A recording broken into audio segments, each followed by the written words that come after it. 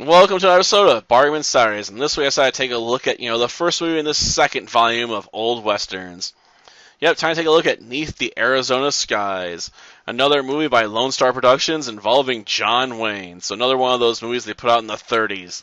Well, they still had a future A-lister, working for them for bargain bin prices.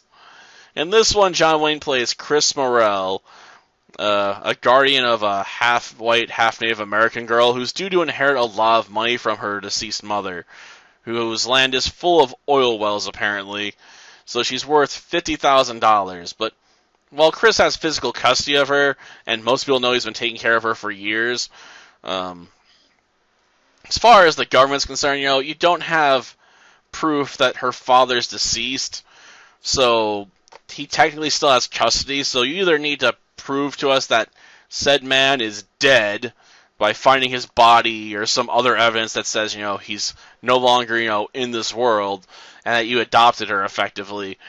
Or you need to get him to sign this paperwork where he hands over custody to you because he doesn't want to have her.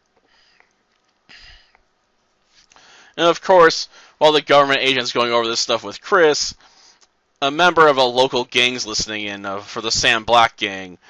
So, of course, the gang decides to go after her because, it's $50,000. Which doesn't sound like a lot of money today, but at the time this movie set in, that would be a crap ton of money. So Chris has to protect, all on his lonesome while dealing with an entire gang. Then to make matters worse, some thieves also get involved that like to rob banks. Because you gotta have multiple groups of criminals in this one, right? And one of those criminals is also related to the future love interest in this movie as well, so yay. Gotta get things even more involved, I guess they wanted to go with some complex relationships in this, 50-some minute film. Which I guess it works out alright, but I think that means they have to spend a bit too much time trying to establish certain things instead of just sticking with the action. In fact, I'd argue the actor playing the little girl Nina is probably more interesting than this movie itself is. But I really don't feel like getting into that right now. I mean, if you want to find out why I think that, leave a comment and I'll explain it. But yeah, it's a watchable film, but I think if they cut down on some of the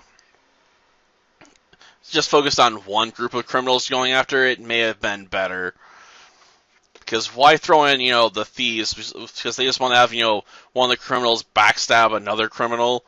Like, you could have done that within Sam Black's gang, with them arguing over how much of a split they're going to get or something. So, yeah. It just seems like the thieves were a bit unnecessary in the grand scheme of things. Till next time, then. See ya. In the second place, because snakes like you usually die of their own poison.